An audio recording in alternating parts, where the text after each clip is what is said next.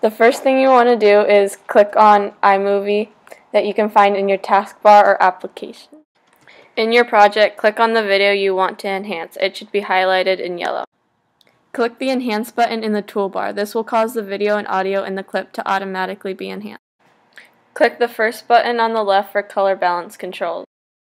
The color balance controls include auto, match color, white balance, and skin tone balance.